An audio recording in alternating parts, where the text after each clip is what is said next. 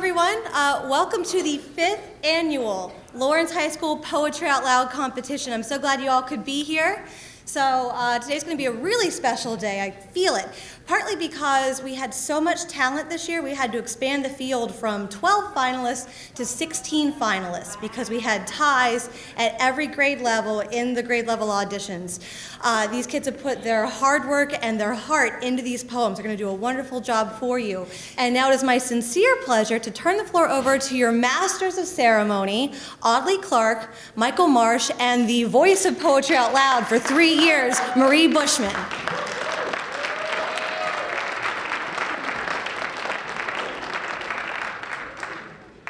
Welcome, students, parents, teachers, and administration to the 5th annual Lawrence High School Poetry Out Loud competition.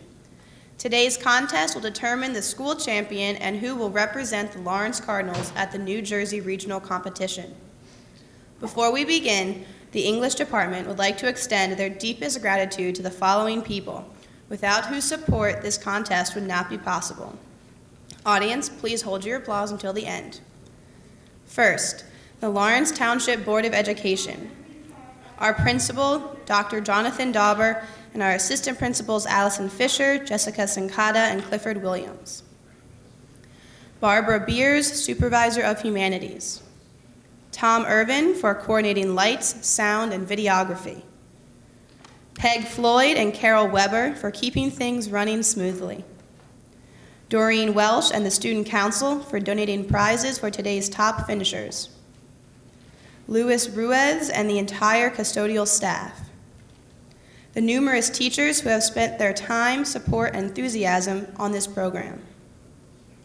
The parents and family members who have come to support the contestants.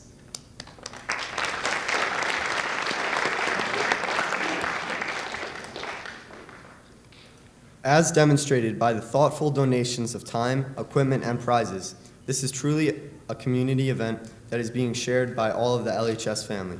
Thank you to all. We would now like to introduce you to the judges panel who will be evaluating today's contest. We have Mr. Carney, Miss Ingram, Mrs. Palumbo, Mr. Rick, Mrs. Ross, Mr. Rowe, and Mrs. Zimmerman.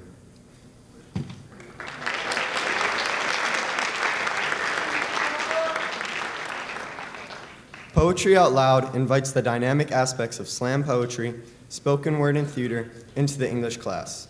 The National Endowment for the Arts and the Poetry Foundation have partnered with the state arts agencies to support the expansion of Poetry Out Loud, which encourages the nation's youth to learn about great poetry through memorization and performance. This exciting program helps students master public speaking skills, build self-confidence, and learn about their literary heritage. The competitors today will be evaluated in 6 areas of performance: physical presence, voice and articulation, dramatic appropriateness, level of difficulty, evidence of understanding, and accuracy of memorization. Without further ado, let the competition begin.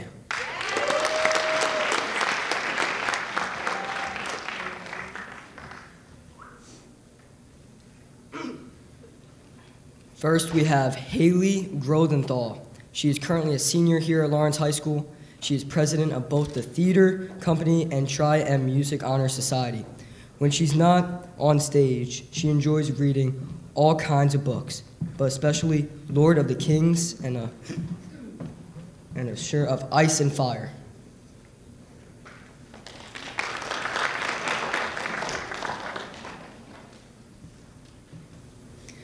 Baudelaire by Delmore Schwartz. When I fall asleep, and even during sleep, I hear quite distinctly voices speaking whole phrases, commonplace and trivial, having no relation to my affairs. Dear mother, is any time left to us in which to be happy? My debts are immense. My bank account is subject to the court's judgment. I know nothing. I cannot know anything. I have lost the ability to make an effort. But now, as before, my love for you increases. You are always armed to stone me, always. It is true, it dates from childhood. For the first time in my long life, I am almost happy. The book, almost finished, almost seems good. It will endure, a monument to my obsessions, my hatred, my disgust. Debts and inquietudes persist and weaken me. Satan glides before me, saying sweetly, "Rest for a day." You can rest and play today. Tonight you will work. When night comes, my mind, terrified by the arrears, bored by sadness, paralyzed by impotence, promises, "Tomorrow, I will tomorrow." Tomorrow, the same comedy enacts itself with the same resolution, the same weakness. I am sick of this life of furnished rooms. I am sick of having colds and headaches. You know my strange life. Every day brings its quota of wrath. You little know a poet's life, dear mother. I must write poems, the most fatiguing of occupations. I am sad this morning. Do not reproach me.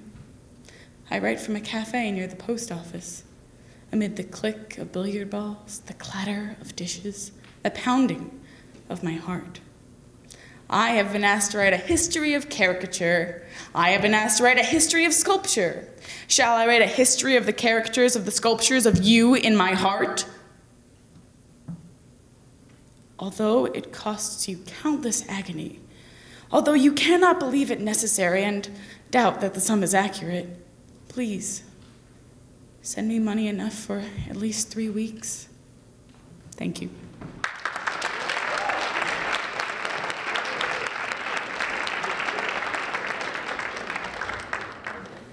Thank you, Haley. Next up, we have Zora Holness.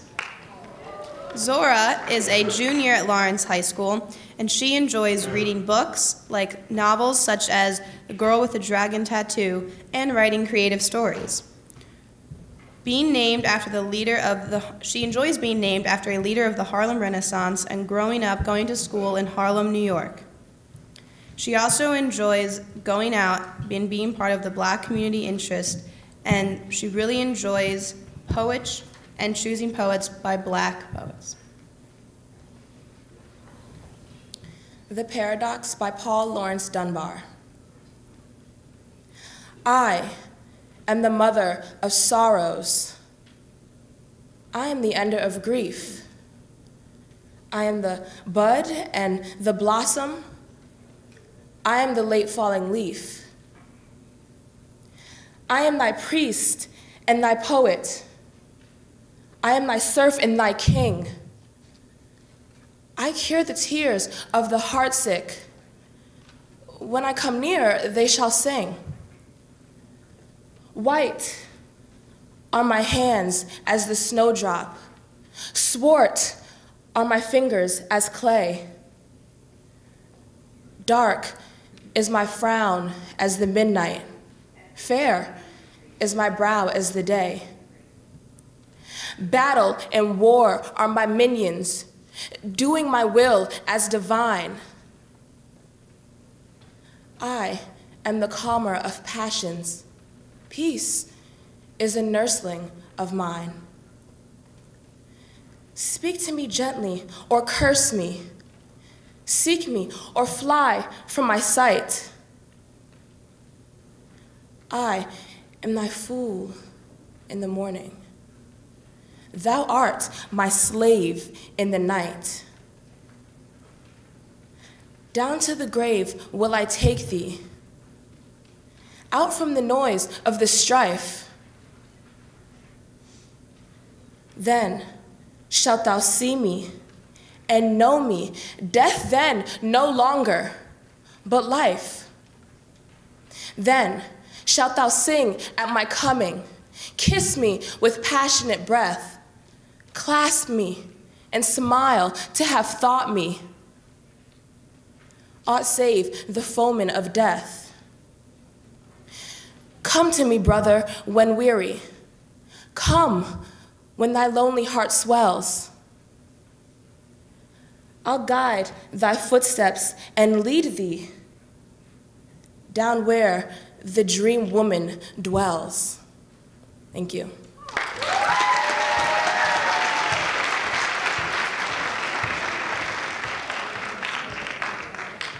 All right, next up we have Diego Montalegre out of the sophomore class. Diego loves to read books written by Don Brown. His favorite novel is The Lost Symbol. He's very interested in the arts, and he plays the saxophone as well as dances, hip-hop, ballroom, and Latin. A March in the Ranks, Hard-Pressed, and the Road Unknown by Walt Whitman. A march in the ranks hard-pressed, and the road unknown. A route through a heavy wood with muffled steps in the darkness.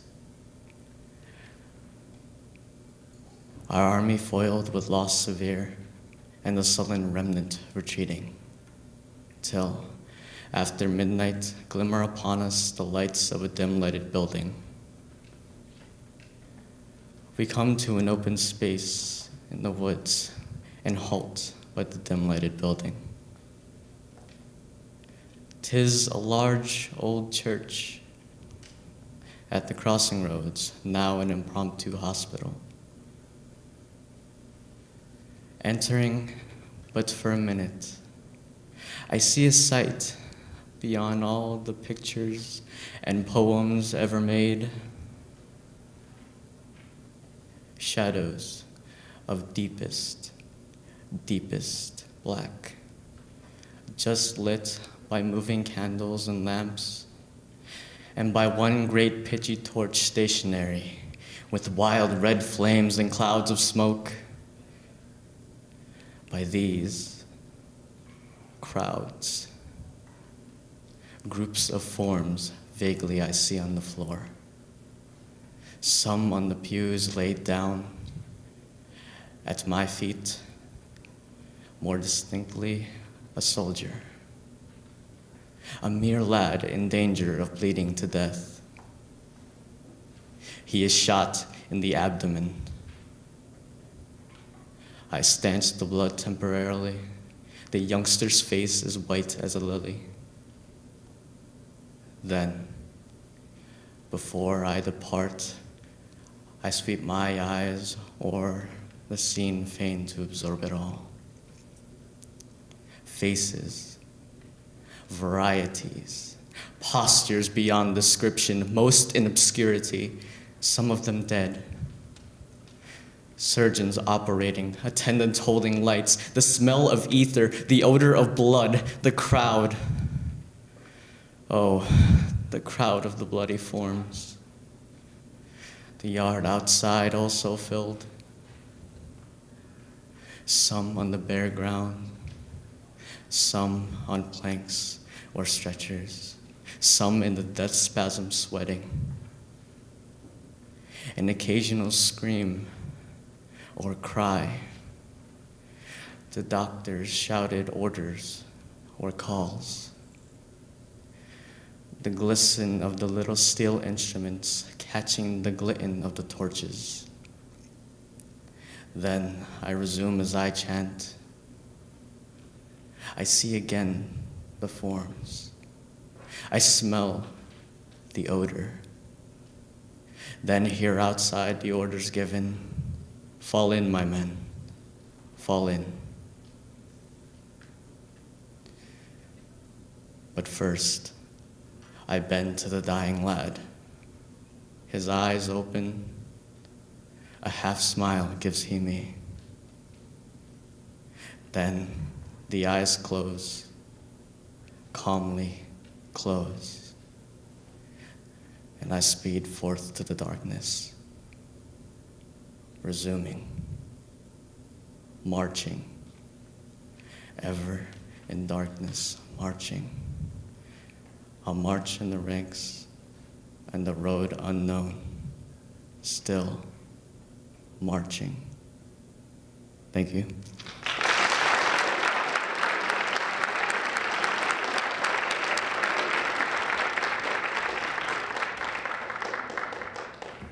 Next up to the stage, we have our first freshman, Gabrielle Cody.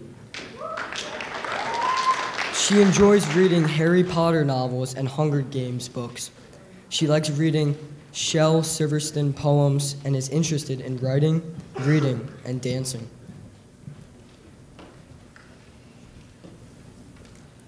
Give All to Love by Ralph Waldo Emerson. Give all to love, obey thy heart. Friends, kindred, days, estate, good frame. Plans, credit, and the muse, nothing refuse. Tea is a brave master, let it have scope.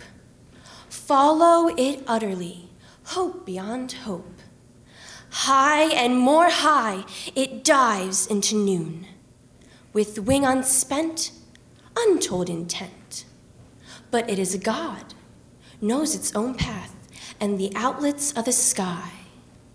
It was never for the mean, it requireth courage stout, souls above doubt, valor unbending. It will reward, they shall return, more than they were, and ever ascending. Leave all for love, yet hear me yet. One word more thy heart behoved, one pulse more a firm endeavor. Keep thee today, tomorrow, forever, free as an Arab of thy beloved. Cling with life to the maid, but when the surprise, first vague shadow a surmise, flits across her bosom young, of a joy apart from thee, free be she, fancy free. Though thou detain her vesper's hem, nor the palest rose she flung from her summer diadem. Though thou loved her as thyself, as a self of purer clay, though her parting dims the day, stealing grace from all alive, heartily know, when half gods go, the gods arrive. Thank you.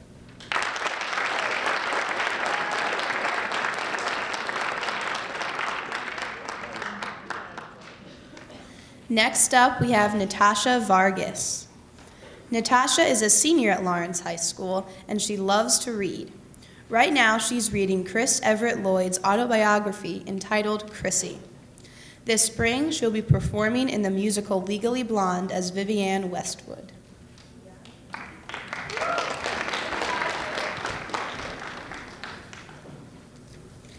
Ecology by Jack Collum. Surrounded by bone, surrounded by cells, by rings of hell, by hair, surrounded by air is a thing, surrounded by silhouette, by honey-wet bees, yet by skeletons of trees, surrounded by actual, yes, for practical purposes, people, surrounded by surreal popcorn, surrounded by the reborn. Surrender in the center to surroundings. Oh, surrender forever, never end her. Let her blend around. Surrender to the surroundings that surround the tender endo. Surrender, that tumble through, the tumbling to, that blue that curls around the crumbling to that, the blue that rumbles under the sun, bounding the pearl that we walk on, talk on. We can chalk that up to experience, sensing the brown here that's blue now, a drop of water surrounding a cow that's black and white, the warbling Blackburnian twitter that's machining midnight, orange in the light, that's glittering in the light green visible wind. That's the ticket to the tunnel through the thicket, that's a cricket's funnel of music to correct and pick it out from under, the wing that whirls up, over, and out. Thank you.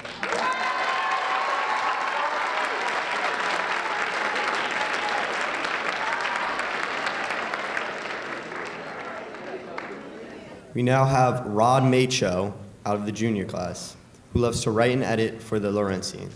Other than that, most of his writing is for school assignments. He also plays several musical instruments, including the violin, which he plays for our school orchestra. Outside of school, he enjoys watching movies and sleeping at the same time.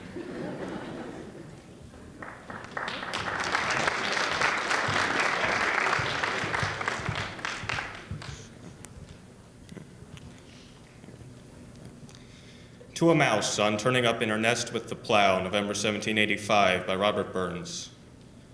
Wee, sleekit, cowrin, timorous beastie, oh, what a panic's in thy breastie.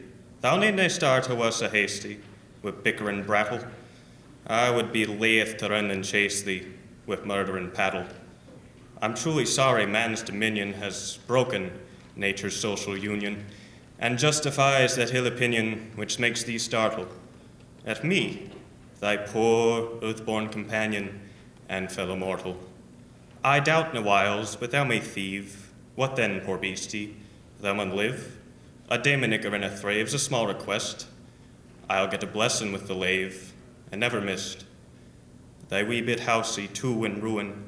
Its silly walls the winds are strewing, and naething now to big a new one of foggage green, and bleak December's winds ensuing, baith snell and keen. Thou saw the fields laid bare and waste, and weary winter coming fast, and cozy here beneath the blast thou thought to dwell, till crash, the cruel coulter passed out through thy cell. That wee bit heap o' leaves and stibble hath cost thou money a weary nibble. Now thou's turned out for all thy trouble but house or hold, to thole the winter's sleety dribble, and cranier cold. But Mousie, thou art no thy lane, improving foresight may be vain. The best laid schemes of mice and men gang off to gley, and leave us not but grief and pain for promised joy. Still, thou art blessed to compare with me. The present only toucheth thee, but I backward cast my eye on prospects drear, and forward, though I cannot see, I guess and fear. Thank you.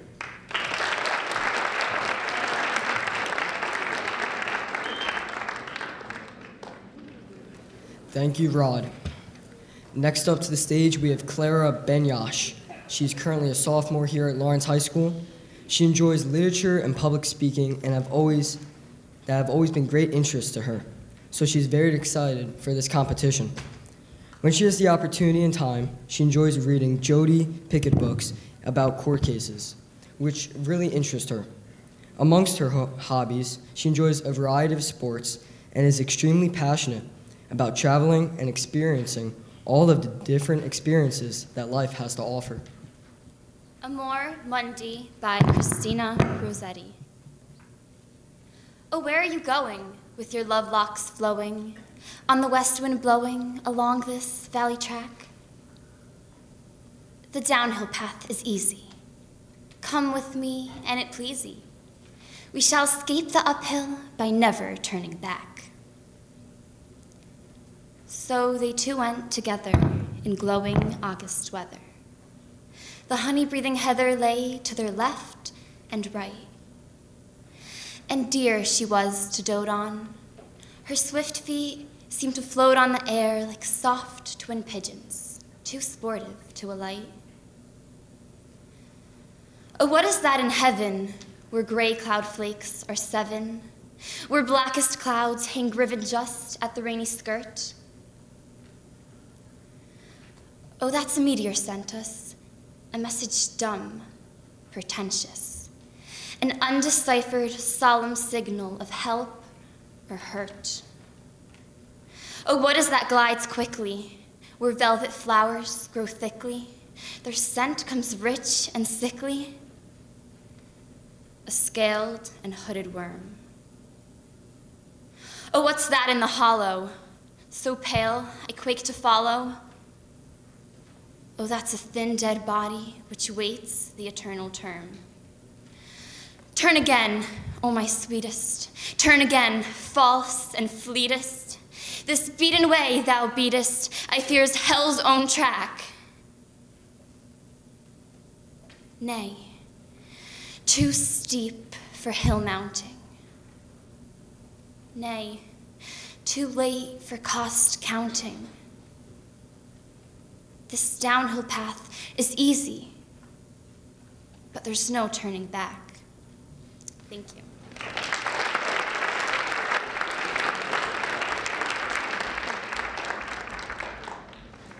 Next up, we have Melissa Rothenberg. Melissa is a freshman at Lawrence High School, and she is a huge fan of the Harry Potter, Hunger Games, and Divergent book series. In middle school, she won the VFW essay contest within the county. She currently plays softball year-round and coaches a 7-year-old girls basketball team. Eagle Plane by Robert Francis. The American eagle is not aware he is the American eagle. He is never tempted to look modest. When orators advertise the American eagle's virtues, the American eagle is not listening. This is his virtue. He is somewhere else. He is mountains away. But even if he were near, he would never make an audience. The American eagle never says he will serve if drafted, will dutifully serve, etc. He is not at our service. If we have honored him, we have honored one who unequivocally honors himself by overlooking us. He does not know the meaning of magnificent. Perhaps we do not altogether either, who cannot touch him. Thank you.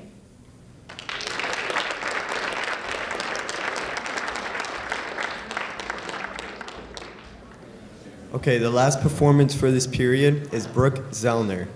She is a senior who loves reading. Her favorite genre is romance novels, and her favorite series to read in her free time is Christy Miller. Let's give it up for Brooke.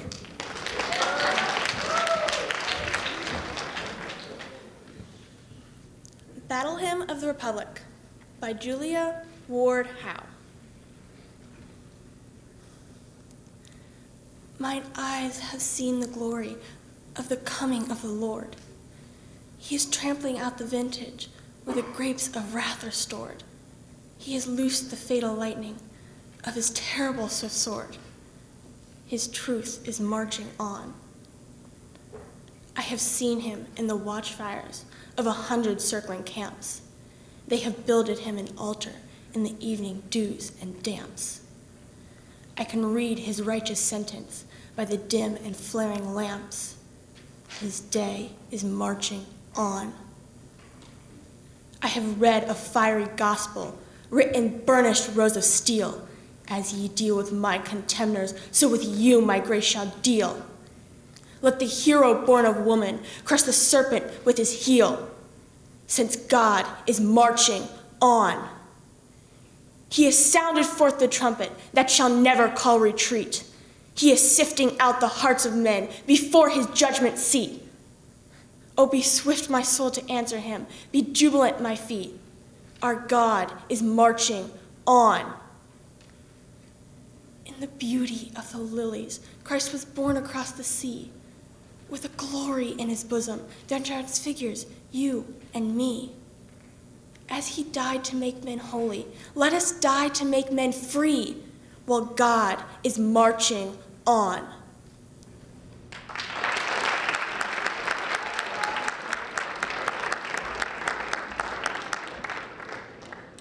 To start off this period, we will start off with Diana Gonzalez. She loves to play piano, go for runs, and play lacrosse. Her favorite author is Agatha Christie.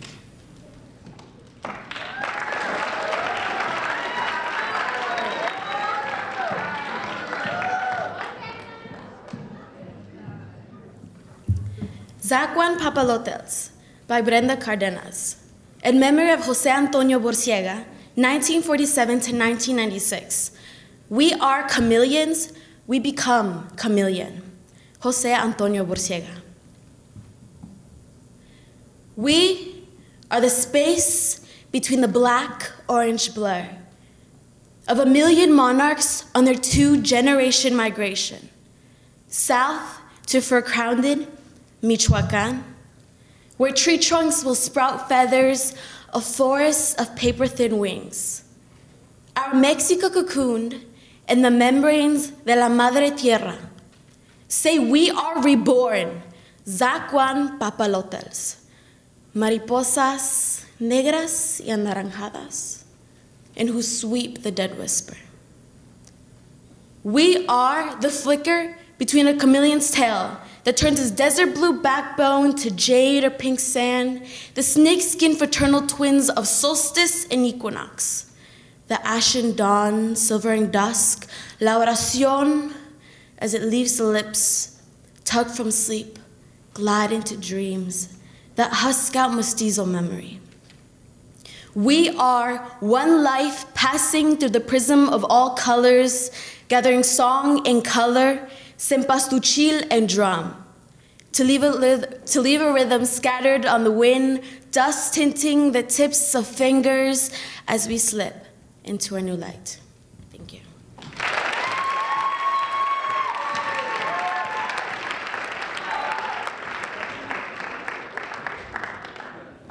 Thank you, Diana. Next up, we have Galinda Caramba.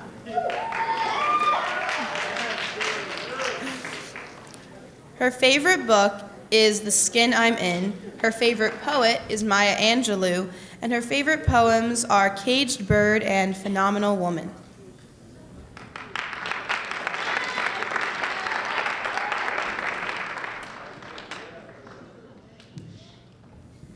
I am offering this poem to you by Jimmy Santiago Baca. I am offering this poem to you since I have nothing else to give.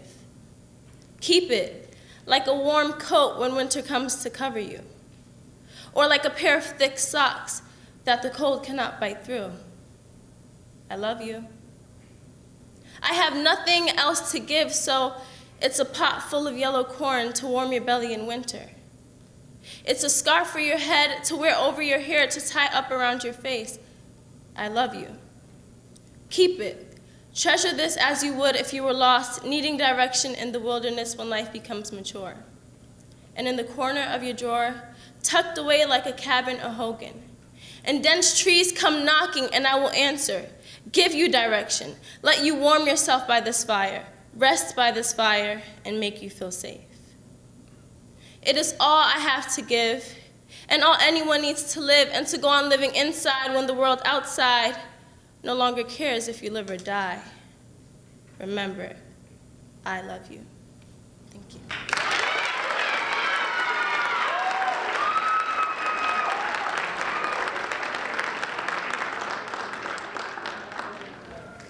Next to the stage is Anshul Ike, a freshman. Anshul's favorite genres of literature are realistic fiction, scientific fiction, and theater. She really likes music and enjoys to sing. Her favorite subjects are English and history, and she really likes to play tennis, even though she claims she's not that good at it yet. I Remember by Thomas Hood. I remember the house where I was born, the little window where the sun came peeping in at morn. He never came a wink too soon, nor brought too long a day. But now I often wish the night had borne my breath away. I remember the roses, red and white, the violets and the lily cups, those flowers made of light, the lilacs where the robin built and where my brother sat, the laburnum on his birthday, that tree is living yet. I remember where I used to swing and thought the air must rush as fresh to swallows on the wing.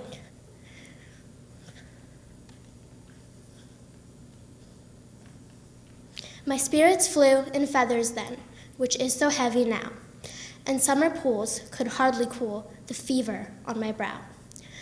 I remember the fir trees dark and high, and thought their tops were close against the sky. It was a childish ignorance, but now 'tis little joy to know I'm farther off from heaven than when I was a boy. Thank you.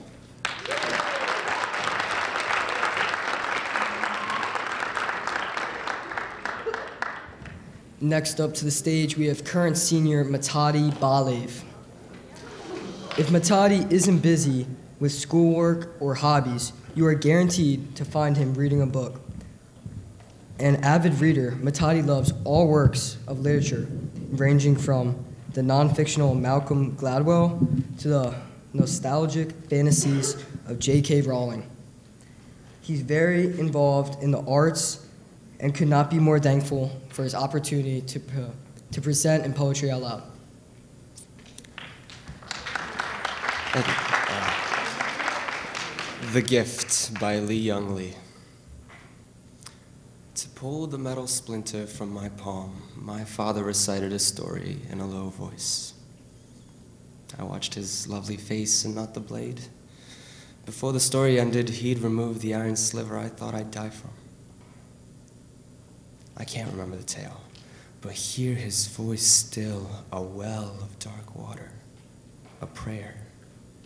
And I recall his hands, 2 measures of tenderness he laid against my face. The flames of discipline he raised above my head. Had you entered that afternoon, you would have thought you saw a man planting something in a boy's palm. A silver tear, a tiny flame. Had you followed that boy, you would have arrived here, where I bend over my wife's right hand. Look how I shave her thumbnail down so carefully she feels no pain. Watch as I lift the splinter out. I was 7 when my father took my hand like this, and I did not hold that shod between my fingers and think, metal that will bury me, christen it little assassin, or going deep from my heart. And I did not lift up my wound and cry, death, visited here.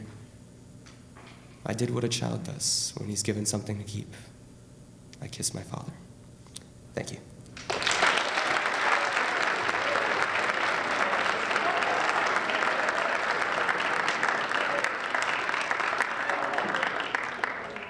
Next, we have Gina Del Tago.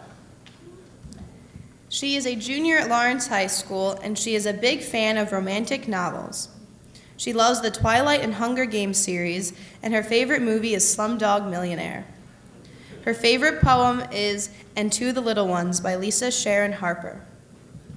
She enjoys tweeting and going on Instagram, and of course, reading her AP Chem textbook. Is Mr. Davis out there?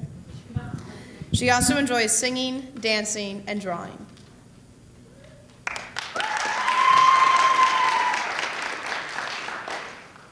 The Heaven of Animals by James L. Dickey.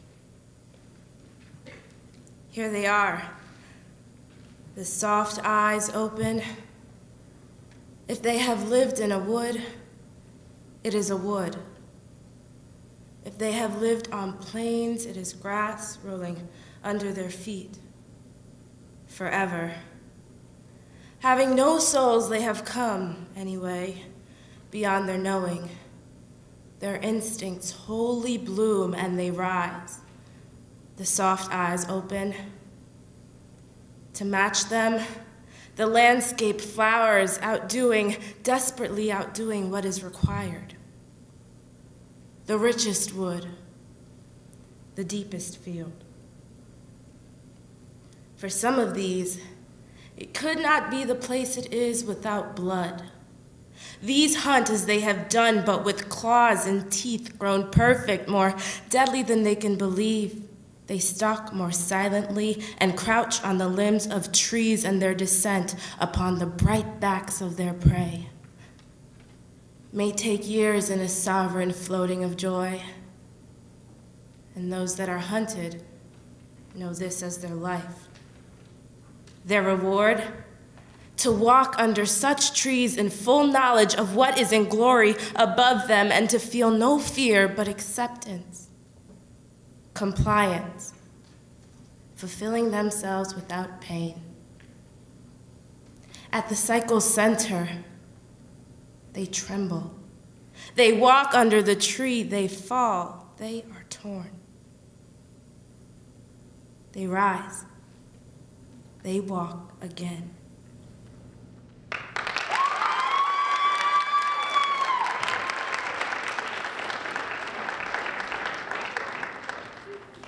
Next up is Marissa Imerdino out of the sophomore class. Marissa loves reading young adult novels, both on her Nook along with buying books from the store. Some of her favorite genres of novels are science fiction, dystopian fiction, and fantasy.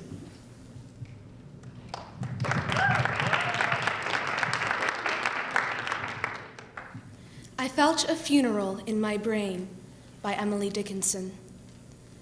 I felt a funeral in my brain as mourners to and fro kept treading till it seemed that sense was breaking through. And when they all were seated, a service like a drum kept beating, beating, till I thought my mind was going numb. And then I heard them lift a box and creak across my soul with those same boots of lead again. Then space began to toll as all the heavens wore a bell, and being but an ear, and I and silence some strange race, wrecked, solitary, here. And then a plank in reason broke, and I dropped down and down, and hit a world at every plunge, and finished knowing. Then, thank you.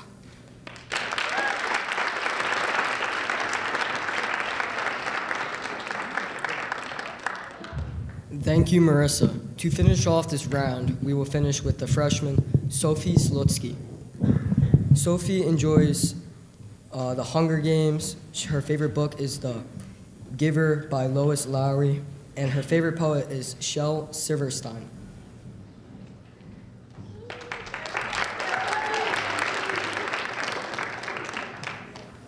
Epitaph by Catherine Phillips. What on earth deserves our trust? Youth and beauty both are dust. Long we gathering are with pain, what one moment calls a gain. 7 years childless marriage past. A son is born at last.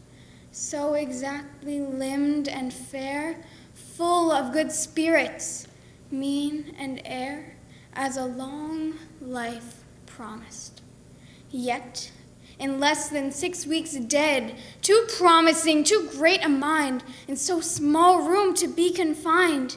Therefore, as fit in heaven to dwell, he quickly broke the prison shell, so the subtle alchemist can't, with Hermes' seal, resist the powerful spirit's subtler flight. But 'twill bid him long good night.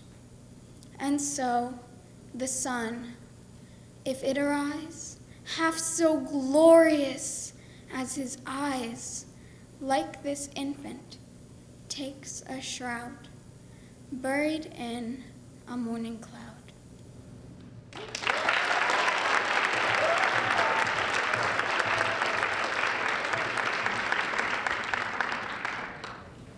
That concludes our first round of competition, and for the sake of time, we're going to move right into the second round, starting with Haley Grodenthal.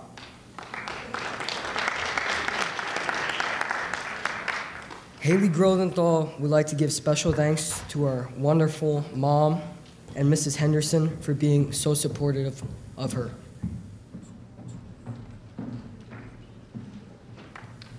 Dover Beach by Matthew Arnold. The sea is calm tonight. The tide is full. The moon lies fair upon the straits. On the French coast, the light gleams and is gone. The cliffs of England stand glimmering and vast out in the tranquil bay. Come to the window, sweet is the night air, only where the long line of spray, where the sea meets the moon-blanched land. Listen. You hear the grating roar of pebbles, which the waves draw back and fling at their return up the high strand. Begin, then cease, and then again begin, with tremulous cadence, slow, and bring the eternal note of sadness in. Sophocles long ago heard it on the Aegean, and it brought into his mind the turbid ebb and flow of human misery. We find also in the sound a thought, hearing it by this distant northern sea.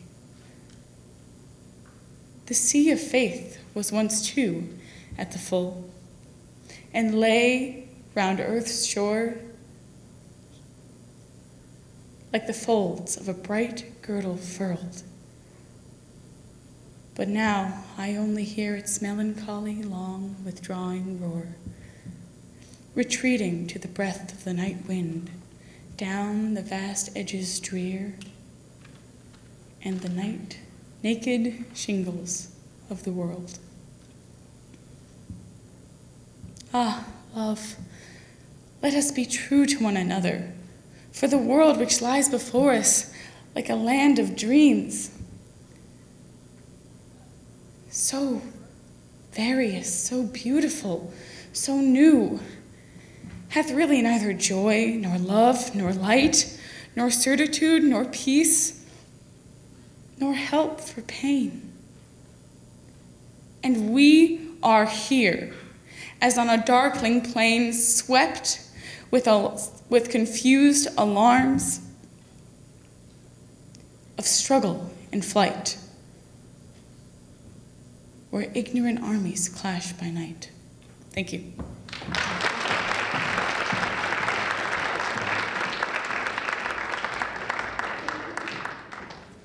Thank you, Haley. Next, we have Zora Holness. Zora's mother is here supporting her today, and Zora would like to thank her for instilling in her the drive to try her hardest in everything she comes across in life, including this Poetry Out Loud competition. A Song in the Front Yard by Gwendolyn Brooks. I've stayed in the front yard all my life. I want to peek at the back, where it's rough and untended and hungry weed grows. A girl gets sick of a rose. I want to go in the backyard now, and maybe down the alley to where the charity children play. I want a good time today. They do some wonderful things. They have some wonderful fun. My mother sneers, but I say it's fine how they don't have to go in at 8:45. My mother, she tells me that Johnny May will grow up to be a bad woman, that George will be taken to jail soon or late on account of last winter he sold our back gate. But I say it's fine. Honest, I do. And I'd like to be a bad woman too, and wear the brave stockings of night black lace and strut the streets with paint on my face. Thank you.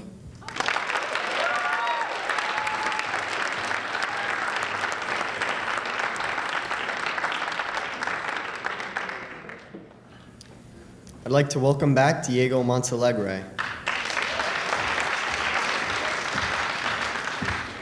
Diego wants to thank his family and friends who give him inspiration every day.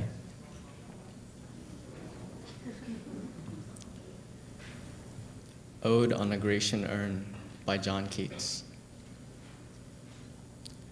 Thou still unravished bride of quietness, thou foster child of silence and slow time, sylvan historian, who canst thus express a flowery tale more sweetly than our rhyme.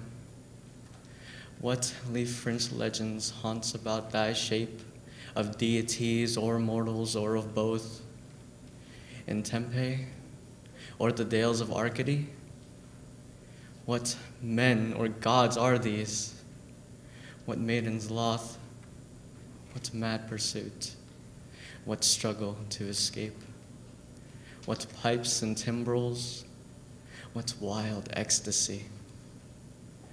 Heard melodies are sweet, but those unheard are sweeter. Therefore, ye soft pipes, play on, not to the sensual ear, but more endeared.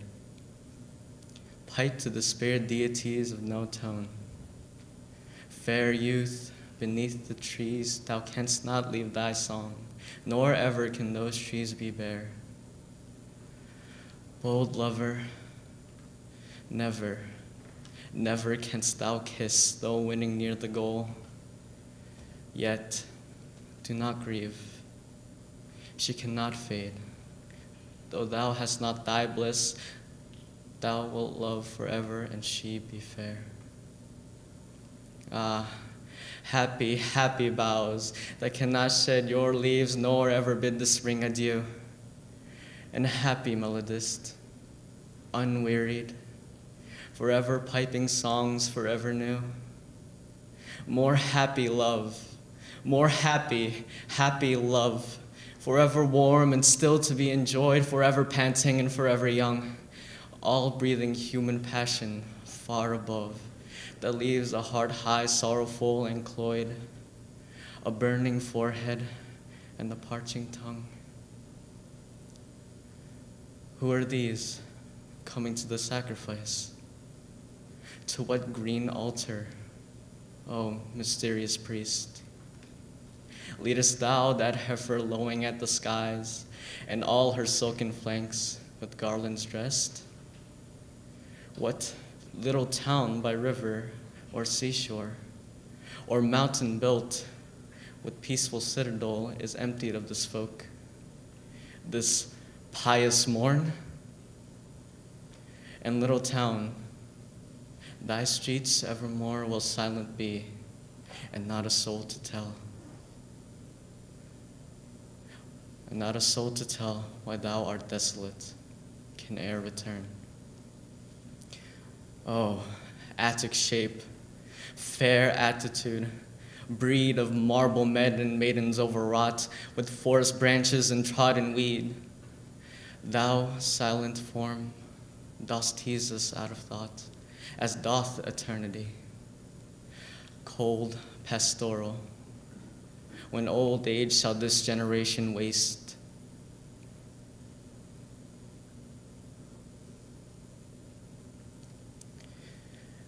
Thou shalt remain. This remain other woe. There's mine, a friend to man, to whom thou sayest, beauty is truth, truth beauty. That is all ye know on earth, and all ye need to know.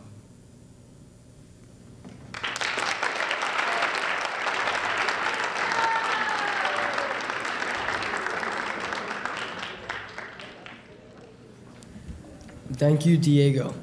Next up to the stage, we have freshman Gabrielle Cody. She wants to thank LHS for letting her be a part of this event, and she wants to thank Poetry Out Loud for allowing her to have this wonderful experience. And she also wants to acknowledge her parents for helping her with her poem.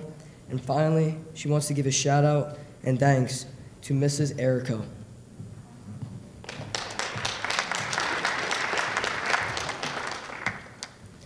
Kindness by Yusef Komunyaka. When deeds splay before us, precious as gold and unused chances stripped from the wine bone, we know the moment kind-heartedness walks in. Each praise be echoes us back, as the years uncount themselves eating salt.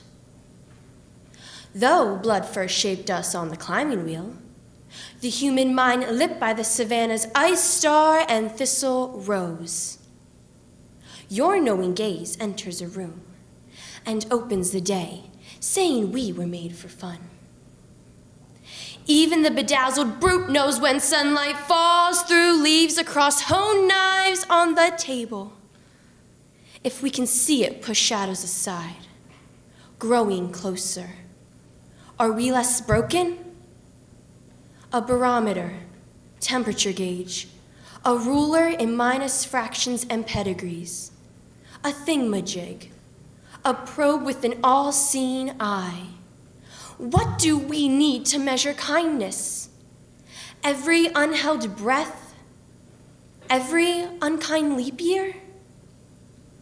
Sometimes, a sober voice is enough to calm the waters and drive away the false witnesses, saying, look, here are the broken treaties' beauty brought to us earthbound sentinels. Thank you.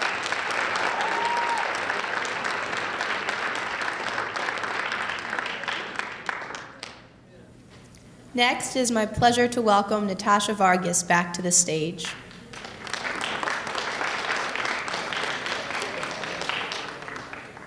Natasha would like to say thank you to Miss Erica, Miss Jari, and Miss Henderson for supporting her in the Poetry Out Loud competition each year. And she'd like to thank her parents, Denise and Andre, for being here to support her today. Thoughtless Cruelty by Charles Lamb. There, Robert, you have killed that fly. And should you 1,000 ages try the life you've taken to supply, you could not do it. You surely must have been devoid of thought and sense to have destroyed a thing which no way you annoyed. You'll one day rue it. 'Twas but a fly, perhaps you'll say, that's born in April, dies in May, that does but just learn to display his wings 1 minute, and in the next is vanished quite. A bird devours it in his flight, or come a cold blast in the night, there's no breath in it.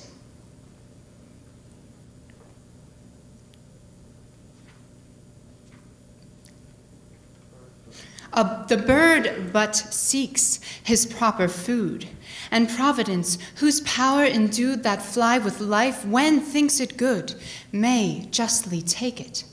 But you have no excuses for it.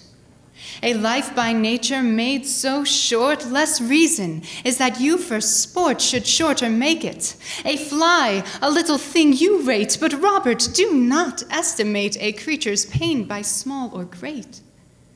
The greatest being can have but fibers, nerves, and flesh, and these the smallest ones possess, although their frame and structure less escape our seeing.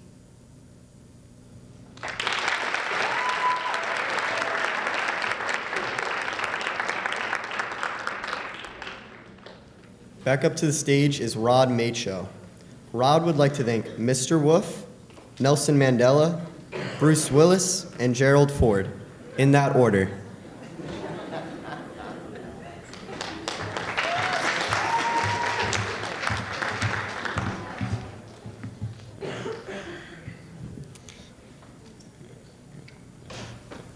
Another Feeling by Ruth Stone. Once, you saw a drove of young pigs crossing the highway. One of them, pulling his body by the front feet, the hind legs dragging flat. Without thinking, you called the Humane Society. They came with a net and went for him. They were matter of fact. There were 2 of them, their truck ominous, with a cage. He was hiding in the weeds. It was then you saw his eyes. He understood. He was trembling. After they took him, you began to suffer regret. Years later, you remember his misfit body scrambling to reach the others. Even at this moment, your heart is going too fast. Your hands sweat. Thank you.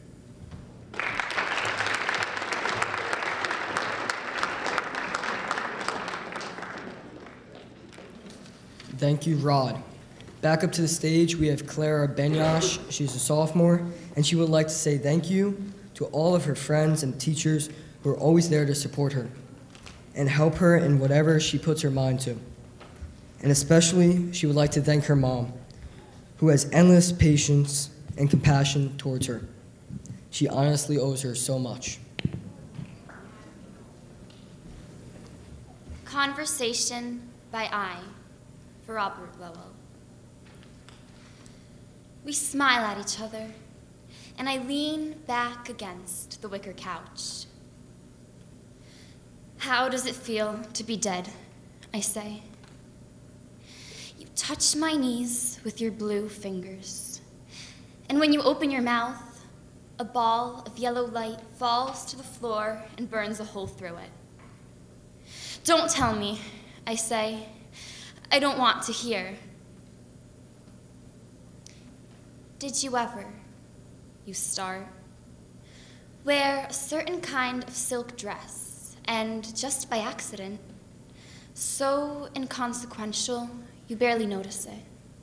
Your fingers graze that dress, and you hear the sound of a knife cutting paper. You see it too. And you realize how that image is simply the extension of another image. That your own life is a chain of words that one day will snap. Words, you say. Young girls in a circle, holding hands and beginning to rise heavenward in their confirmation dresses, like white helium balloons, the wreaths of flowers on their heads spinning. And above all that, that's where I'm floating. And that's what it's like, only 10 times clearer, 10 times more horrible. Could anyone alive survive it? Thank you.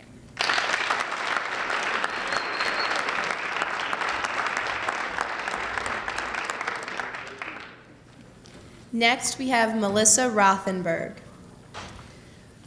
Melissa would like to thank her parents and twin brother for helping her memorize her poems.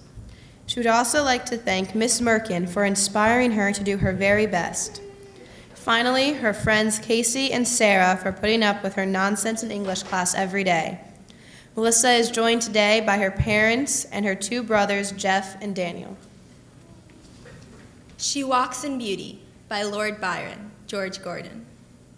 She walks in beauty, like the night, cloudless climes and starry skies, and all that's best of dark and bright, met in her aspect and her eyes, thus mellowed to that tender light, which heaven to gaudy days denies.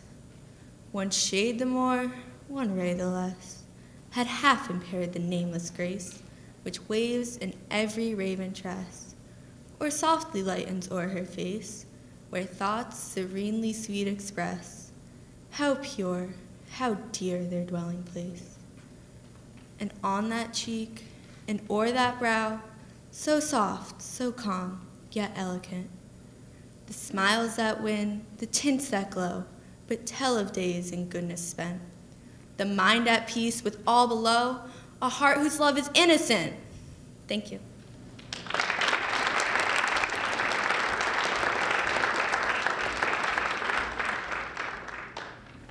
Back to the stage, we have Brooke Zellner. Brooke would like to give a thanks to her dad and mom for encouraging her to be herself and do nothing less than the best. She'd also like to give a shout out to her sister, who listened to her recite this poem so many times, she could possibly recite it herself. Father, by Edgar Albert Guest. My father knows the proper way the nation should be run. He tells us children every day just what should now be done. He knows the way to fix the trusts. He has a simple plan. But if the furnace needs repairs, we have to hire a man. My father in a day or two could land big thieves in jail. There's nothing that he cannot do. He knows no word like fail. Our confidence he would restore, of that there is no doubt. But if there is a chair to mend, we have to send it out. All public questions that arise, he settles on the spot. He waits not till the tumult dies, but grabs it while it's hot. In matters of finance, he can tell Congress what to do, but oh, he finds it hard to meet his bills as they fall due. It almost makes him sick to read the things lawmakers say. Why, father's just the man they need. He never goes astray. All wars he'd very quickly end, as fast as I can write it. But when a neighbor starts a fuss, 'tis mother has to fight it. In conversation, father can do many wondrous things. He's built upon a wiser plan than presidents or kings. He knows the ins and outs of each and every deep transaction. We look to him for theories, but look to Ma for action.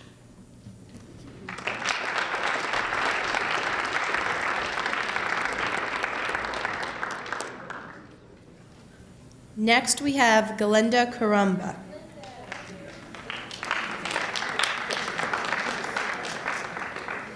Glenda would like to thank Miss Henderson for encouraging her to do her best. She also would like to thank her family for supporting her and letting her recite her poem to them.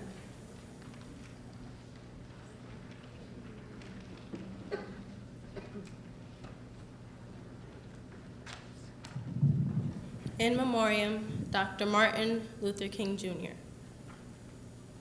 Honey, people murder. Mercy. USA. The milkland turned to monsters. Teach to kill, to violate, pull down, destroy the weekly freedom growing fruit from being born. America. Tomorrow, yesterday, rip, rape, exacerbate, despoil, disfigure, crazy running threat, the deadly thrall. Appall, belief, dispel, the wildlife burn the breast, the onward tongue, the outward hand, deform the normal rainy riot. Sunshine, shelter, wreck of darkness, derogate, delimit, blink, explode, deprive, assassinate, and batten up like bullets fatten up. The raving greed, reactive of springtime terrorizing death, by men, by more than you or I can stop. They sleep who know a regulated place, or pulse, or tide, or changing sky according to some universal stage direction, obvious like shore-washed shells. We share an afternoon of mourning, in between no next predictable except for wild reversal, hearse, rehearsal. Bleach the black lone lunging rituals of fright, insanity, and more deplorable abortion. More and more. Thank you.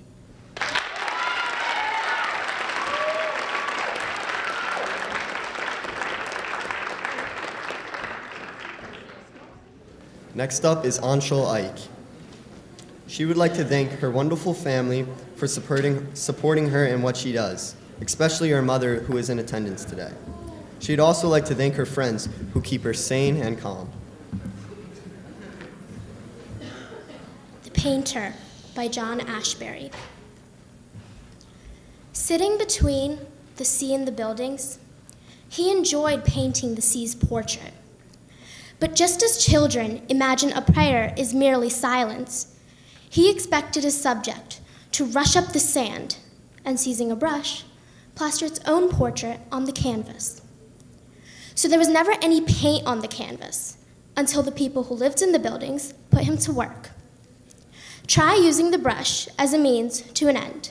Select for a portrait something less angry and large and more subject to a painter's moods, or perhaps to a prayer. How could he explain to them his prayer? That nature, not art, might usurp the canvas. He chose his wife for a new subject, painting her vast, like ruined buildings, as if, forgetting itself, the portrait had already expressed itself without a brush. Slightly encouraged, he dipped his brush into the sea, murmuring a heartfelt prayer. My soul, when I paint this next portrait, let it be you who wrecks the canvas. The news spread like wildfire throughout the buildings. He had gone back to the sea for his subject. Imagine a painter crucified by his subject, too exhausted to even lift his brush. He provoked some artists leaning from the buildings to malicious mirth. We haven't a prayer now of putting ourselves on the canvas or getting the sea to sit for a portrait. Others declared it a self-portrait. Finally, all indications of a subject began to fade, leaving the canvas perfectly white. He put down his brush. At once a howl, that was also a prayer, arose from the overcrowded buildings. They tossed him, the portrait, from the tallest of the buildings, and the sea devoured the canvas and the brush, as if the subject had decided to remain nothing but a prayer. Thank you.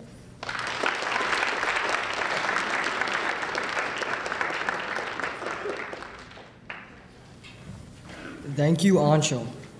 Next up to the stage, we have Matadi Balev. He would like to thank and give a special shout out to Poetry Out Loud and all of his supporters, teachers, friends, and family. And of course, Mrs. Henderson. A march in the ranks hard pressed and the road unknown by Walt Whitman.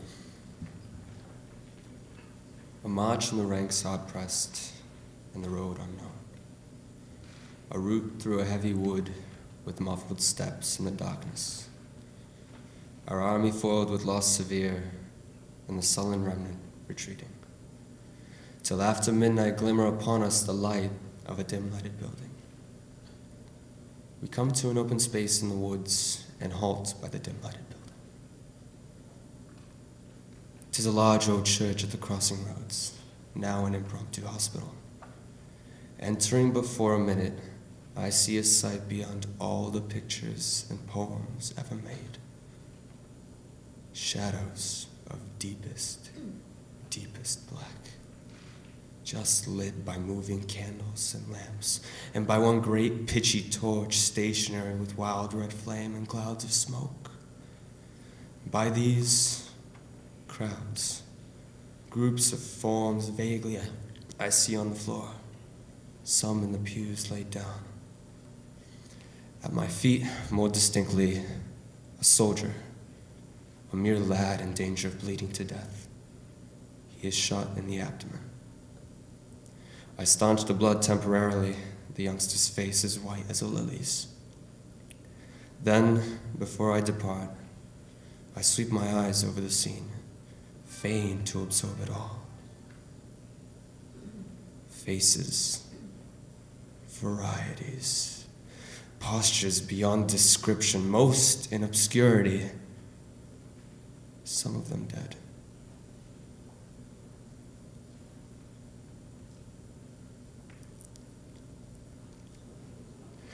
Surgeons operating, attendants holding lights, the smell of ether, the odor of blood, the crowd. The crowd of the bloody forms of soldiers. The yard outside also filled. Some on the bare ground, some on planks or stretchers, some in the death spasm sweating, an occasional scream or cry, the doctors shouted orders. The glisten of the little steel instruments catching the glint of the torches. These I resume as I chant. I see again the forms. I smell the odor.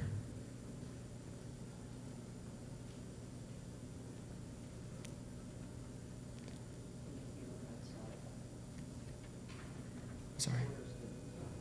Then here outside, orders given. Fall in, my men. Fall in.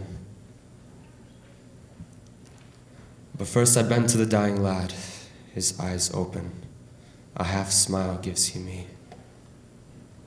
Then the eyes close, calmly close, and I speed forth to the darkness, resuming, marching, ever in darkness marching. On in the ranks, the unknown road, still marching. Thank you. Thank you, Matadi. To kick off this period, I'd like to welcome back to the stage Gina Del Tego.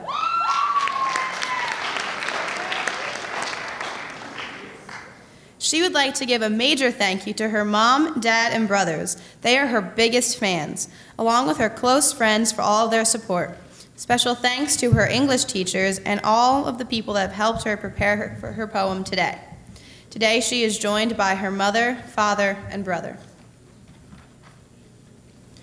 The Paradox by Paul Laurence Dunbar. I am the mother of sorrows. I am the ender of grief. I am the bud and the blossom. I am the late falling leaf. I am thy priest and thy poet. I am thy serf and thy king. I cure the tears of the heartsick. When I come near, they shall sing. White are my hands as the snowdrop. Swart are my fingers as clay. Dark is my frown as the midnight. Fair is my brow as the day. Battle and war are my minions, doing my will as divine. I am the calmer of passions, peace is a nursling of mine. Speak to me gently or curse me. Seek me or fly from my sight. I am thy fool in the morning, thou art my slave in the night.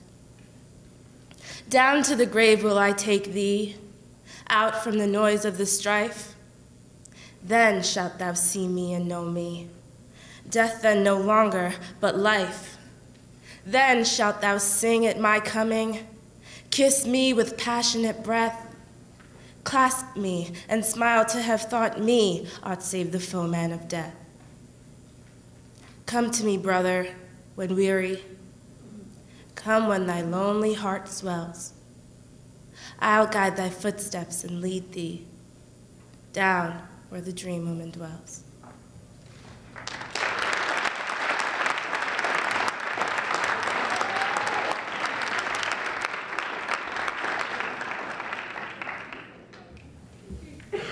Back to the stage is Marissa Imerdino. She would like to give a shout out to her father who is in attendance today, and she'd like to thank her parents who have listened to her countless hours of reciting her poems.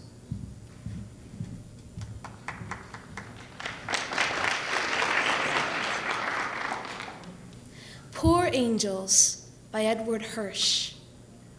At this hour, the soul floats weightlessly through the city streets, speechless and invisible, astonished by the smoky blend of grays and golds seeping out of the air, the dark half-tones of dusk silently filling the urban sky, while the body sits listlessly by the window, sullen and heavy, too exhausted to move, too weary to stand up or to lie down.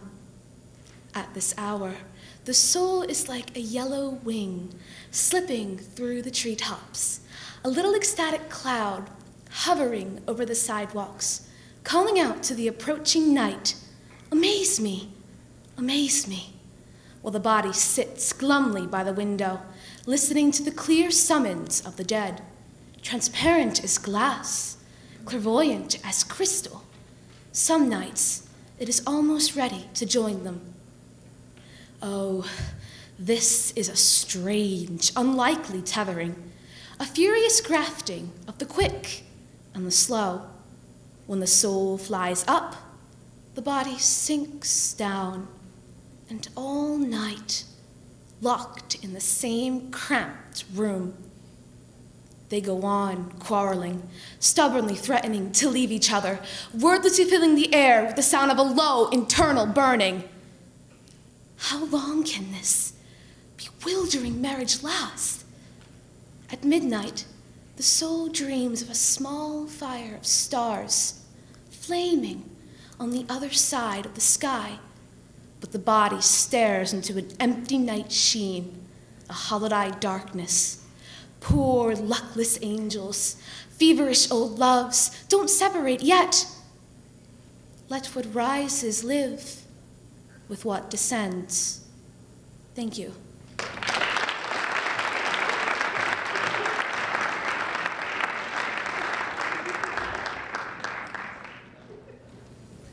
Thank you, Marissa. I would like to welcome back our final contestant of the day, freshman Sophie Slutsky. She would like to say thank you to her family for supporting her and listening to her recite her poem many of times. She would also like to thank her awesome English teacher, Mrs. Erico. The Layers by Stanley Kunitz. I have walked through many lives, some of them my own, and I am not who I was, though some principle of being abides from which I struggle not to stray. When I look behind, as I am compelled to look, before I can gather strength to proceed on my journey, I see the milestones dwindling toward the horizon and the slow fires trailing from the abandoned campsites, over which scavenger angels wheel on heavy wings. Oh, I have made myself a tribe out of my true affections, and my tribe is scattered. How shall the heart be reconciled to its feast of losses?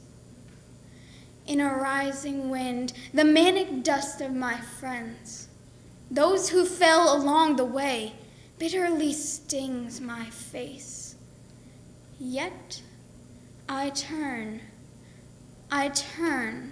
exulting somewhat, with my will intact to go wherever I need to go, and every stone on the road precious to me. In my darkest night, when the moon was covered and I roamed through wreckage, a nimbus-clouded voice directed me. Live in the layers, not on the litter. Though I lack the art to decipher it, no doubt the next chapter in my book of transformations is already written. I am not done with my changes.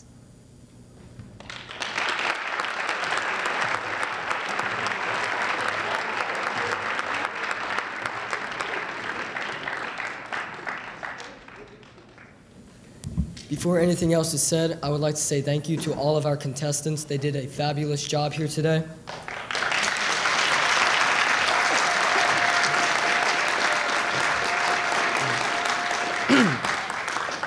Now, as the judges tabulate the scores and determine the winner of today's competition, please sit back and welcome the performance by Mr. Padron.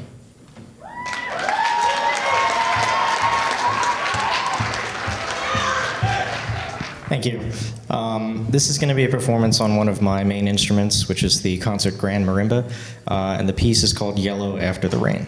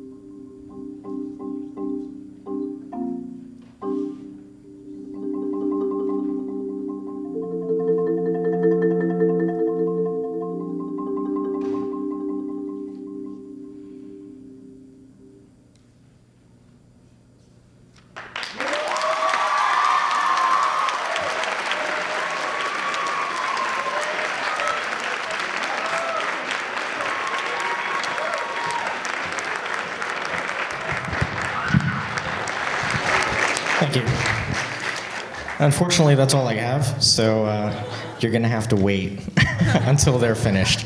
But this has been really lovely. Thank you for the opportunity.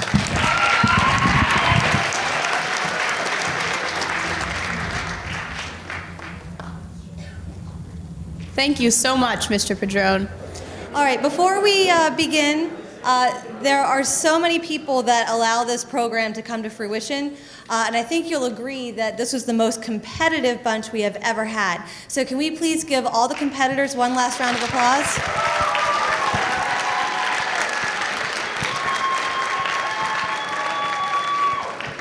Let's give Mr. Padron another round of applause for stepping up today to play. And then for our judges as well. They've been engrossed in poetry for 3 hours. And then lastly, and I've been reflecting and thinking what an unsung hero Marie Bushman has been for 3 years as the mistress of ceremonies. So let's give Marie and Michael and Audley a round of applause.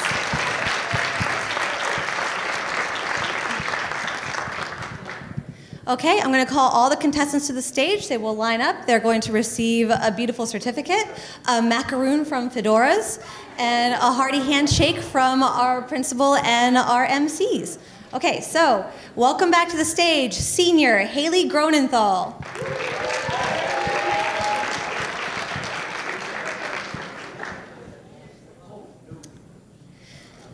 Junior Zora Holness.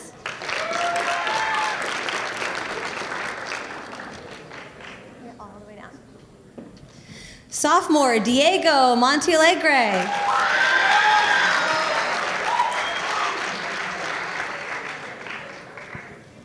And the first of our most poised group of freshmen I've ever seen, Gabrielle Cody.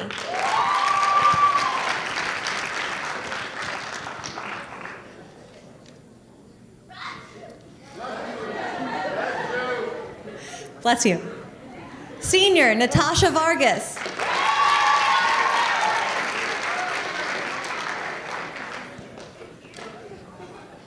Junior, already, they grow up so fast, Rod Macho.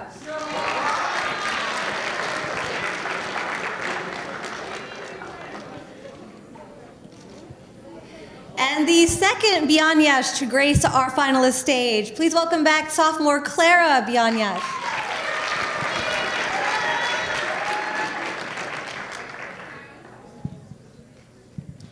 Freshman Melissa Rothenberg.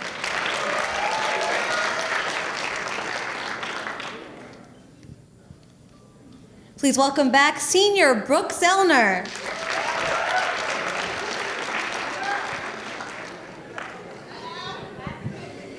And I have some unfortunate news. Those of you that witnessed in the first round Diana Gonzalez's gorgeous bilingual poem, she came down with an illness. So she wasn't able to compete in the second round or join us right now. But can we give her a big round of applause in absentia?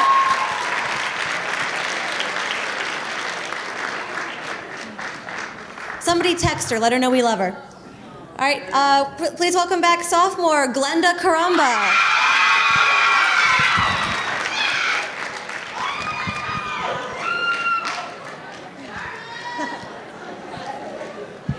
Please welcome back freshman Anshal Aich.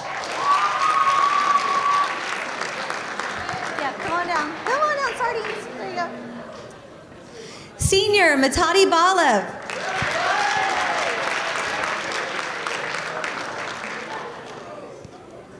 Junior, you all know her, Gina Del Tego.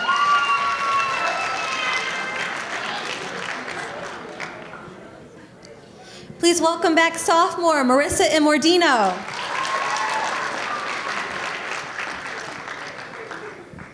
And finally, bringing home our freshman, Sophie Slutsky.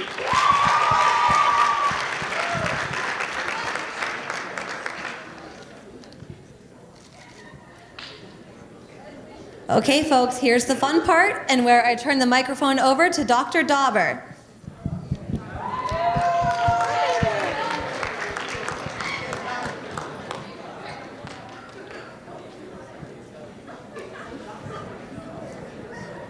Since we're this way, do you want me to hold on to the cards?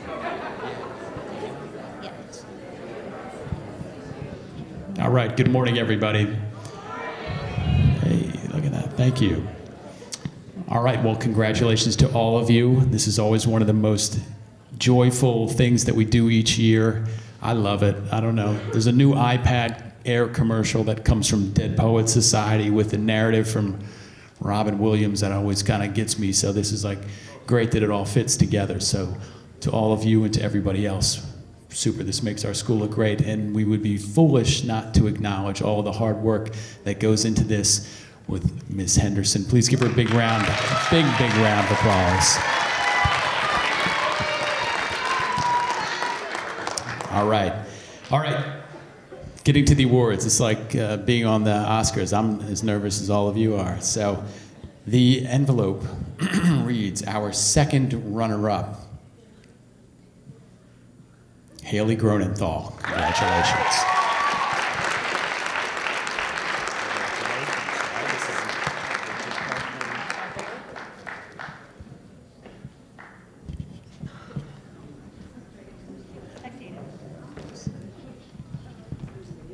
And our first runner-up. But I mind you, I should acknowledge that between our first runner-up and our second runner-up, there was a quarter-point difference separating the two as to how tight the competition is. But at this time, if you would join me, our first runner-up, Miss Zora Holness. Good job.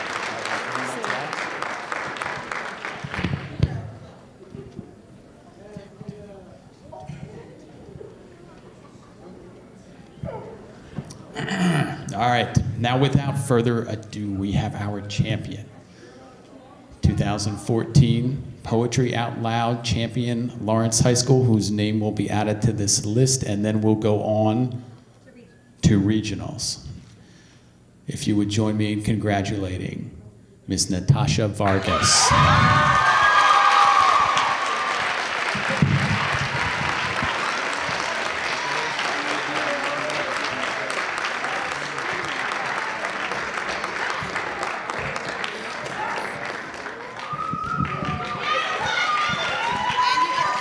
I think if we can also add, on Natasha's behalf, every year, now with Natasha being a senior, she's been a finalist every year that she's been up here, and she's finally won as a senior. And you know what the craziest thing is, to me, having seen Natasha on stage in productions and any number of things, when I knew her at the intermediate school, I didn't even know what her voice sounded like. She was so quiet and she was so shy, but to see her blossom into someone who's so confident and so involved in these types of things, it makes me feel really good. You've done a fantastic job.